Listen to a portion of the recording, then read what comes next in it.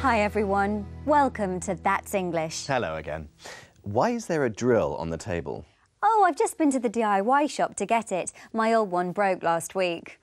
I didn't know you were into DIY. Oh yes, I like doing simple jobs around the house. Not plumbing or anything complicated, just putting up shelves, that kind of thing.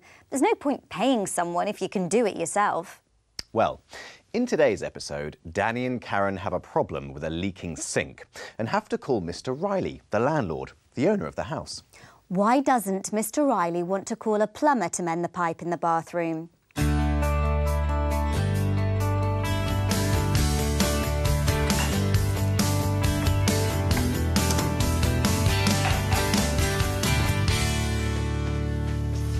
Hi. I've been shopping. I'm having the rest delivered later. The supermarket started a delivery service. Oh, that reminds me. The bathroom sink was leaking this morning. There must be something wrong with the pipes. When I turned the tap on, water dripped onto the floor. Yes, I know. I called Mr. Riley, the landlord. He's up there now. Oh dear. He's always saying he's going to do things. Oh, see what I mean? I've just had my nails done. Danny, could you bring the toolbox up? Coming!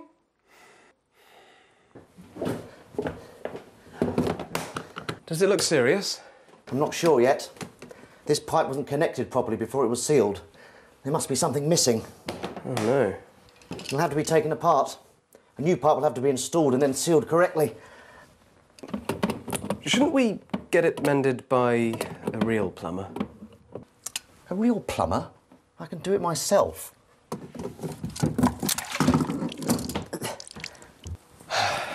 Yes, Mr. Riley.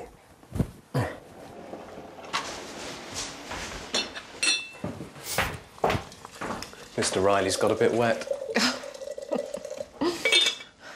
Do you remember when the washing machine broke down and he said he was going to get it repaired? Yes. He never got it done, then he tried to do it himself. He keeps promising to replace the mattress on my bed. Oh, I'm off to the DIY shop. I'll fix it myself, just like I fix your vacuum cleaner. Yes. First time I switched it on, I got covered in dust.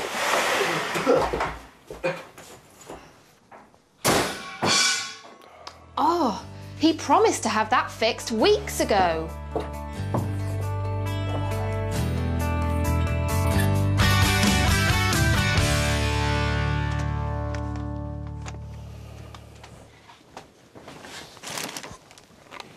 Now, is this attached to something else before it's fixed to the main pipe? Can I give you a hand, sir? I've got a leaking sink. I think you'll find that this pipe is inserted in here first, and then this is tightened to keep the pipes together. And then what? It's all connected to the main pipe in the wall, and after that, it needs to be properly sealed. You'll need this. Ah. You know, it's great when people know what they're talking about. I hate it when they don't know anything about what they're selling. Thank you very much. It's a pleasure.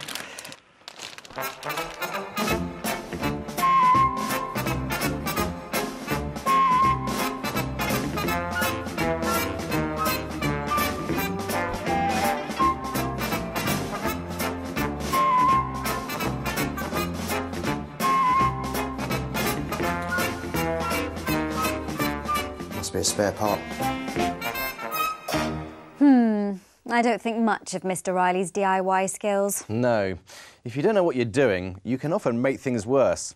I know from experience. Did you get the answer to the question? Why doesn't Mr. Riley want to call a plumber to mend the pipe in the bathroom? Shouldn't we get it mended by a real plumber? A real plumber? I can do it myself. So, he doesn't want to call a plumber because he thinks he can mend it himself. Or maybe he just doesn't want to pay for a plumber. Did you notice how people talked about getting things done?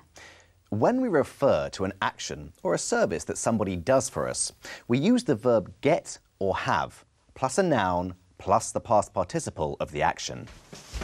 Hi. I've been shopping. I'm having the rest delivered later. See what I mean? I've just had my nails done. Do you remember when the washing machine broke down and he said he was going to get it repaired? Yes. He never got it done, then he tried to do it himself. Samantha, I'm going to have my bedroom painted next week. Well, why don't you paint it yourself? But I really haven't got time. Well, I need to get my washing machine mended. It's making a funny noise. Well, why don't you mend it yourself? I wish I could. Now, let's watch the second part of the episode and see if Mr. Riley's managed to repair the leak under the sink. As you watch, answer this question. Why does Karen think Danny is optimistic?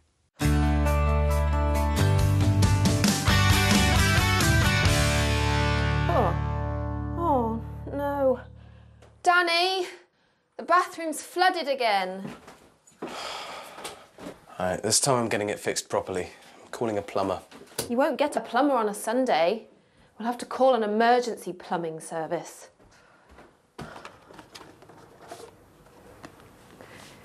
Oh 0800 123 4545. It's an automatic answering service.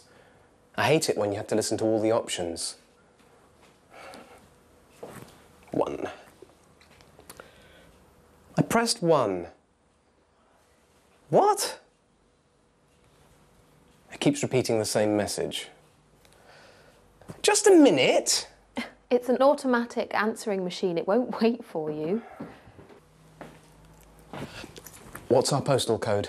NW6 1PF. NW6 1PF. Whenever I say something, it asks me to repeat it. Oh, give it to me.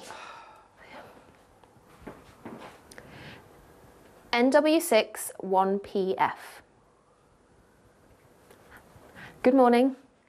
We need a plumber. It's a leak under the bathroom sink. Yes. He'll be here within the hour.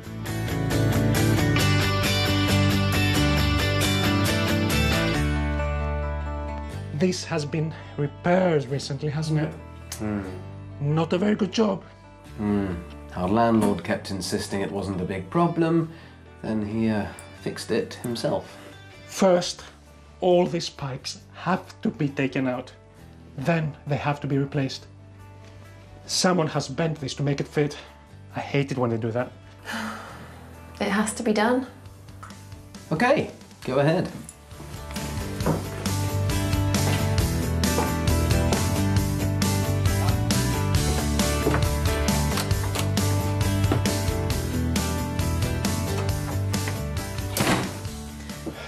Well, that was £250 down the drain. I know. Why don't we go out and spend some more? Let's go out for a meal. Good idea.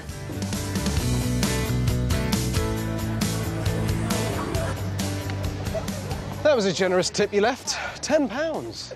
But the service was excellent, and it wasn't included in the bill. I was a waitress once. People really like it when you show your appreciation. I suppose you're right. Oh, come on, we can get the next bus if we hurry. The bus? Hey, we've spent so much today already. Why don't we splash out on a taxi? But you're always complaining that you spend too much on taxis. Don't worry. Mr. Riley will give us the money for the plumber, won't he? Danny, I love it when you're so optimistic. What do you mean? He keeps promising to pay us for the roof we had repaired a year ago. Let's get the bus. That was an expensive day for Danny and Karen. £250 on an emergency plumber. Yes, it always costs more on a Sunday. And then Karen left a £10 tip in the restaurant. That was generous, wasn't it? Yes, it was.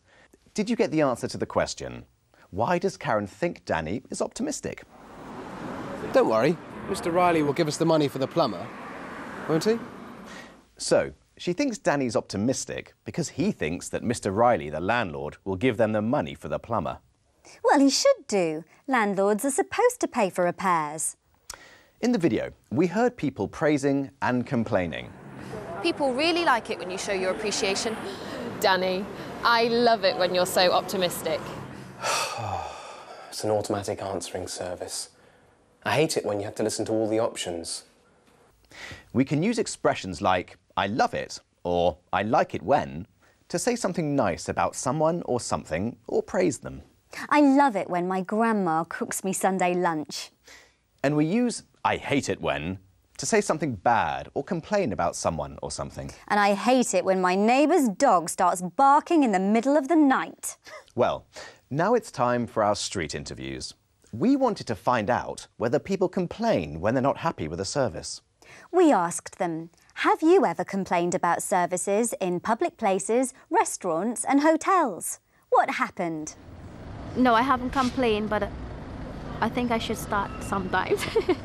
Because there's some places I'm really not comfortable with the service one and the food. Restaurants, occasionally, if food isn't cooked well or if there's a hair or something in it, then I'll complain. But generally, no, I tend to just smile. There was an occasion when I was at a restaurant to wait half an hour for my hot chocolate to be delivered at the end of the meal, purely because they'd run out of milk. And during that time, one of the waitresses was walking down the road to a local store to get some milk for my hot chocolate. But having anticipated that since the time I ordered, it was quite frustrating, so I did lodge a complaint, and they offered me the hot chocolate for free.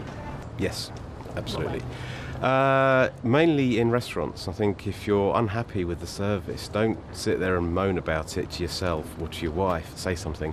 They appreciate it. If there's something that they can do better the next time, then tell them. No, they're not going to know otherwise. I'm always complaining about services and public places. I think if you don't tell them, they won't know. I complained to McDonald's saying that my bread was stale and I got a free meal. Yeah, regularly. Yeah, because I look forward to things. I spend my money, I work hard for it, and if I'm not a particularly moany person, but if things are wrong, I do like to point it out and be reasonable about it. But yes. A lot of people mentioned that they'd complained in restaurants about the service or about the food. Yes, I agree with the speaker, who said that if you don't complain, then they won't know that anything is wrong.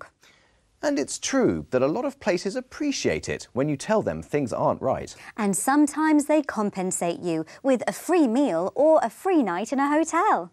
You're right. But some people just moan about everything, but never actually do anything about it. You mean like I do about my neighbour? Yes, exactly. Well, that's all we've got time for today. Thanks for joining us. Bye. Bye.